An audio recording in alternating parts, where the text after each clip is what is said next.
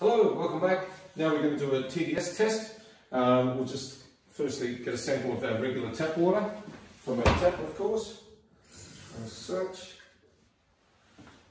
Okay, next we'll get a sample running through the Frizzlife PD600 without the tan filter.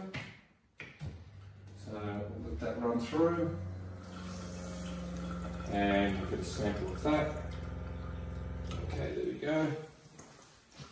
And lastly, we'll now connect up the tan filter to the system. And there we go. Okay, so it's all locked on. We'll run that filter for a little while. Make sure that the water's had a chance to go through that filter.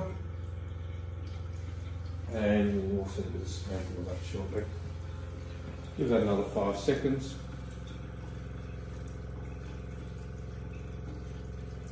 Okay, and we'll get some water now. Okay.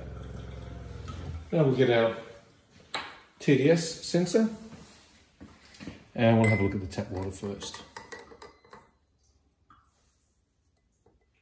So switch the sensor on. And we can see a value of 43 TDS. Now we'll go along to the sample from the PD600, and that's dropped significantly down to 1, or down to 3, sorry. Oh, looks like it's, yep. And then lastly, the PD600 with the tan filter, and that is 15. It's good. Okay. Because the last one was 15 because it's adding minerals to the water. Mm-hmm. That's why it's higher. Okay, didn't have it. Okay, good.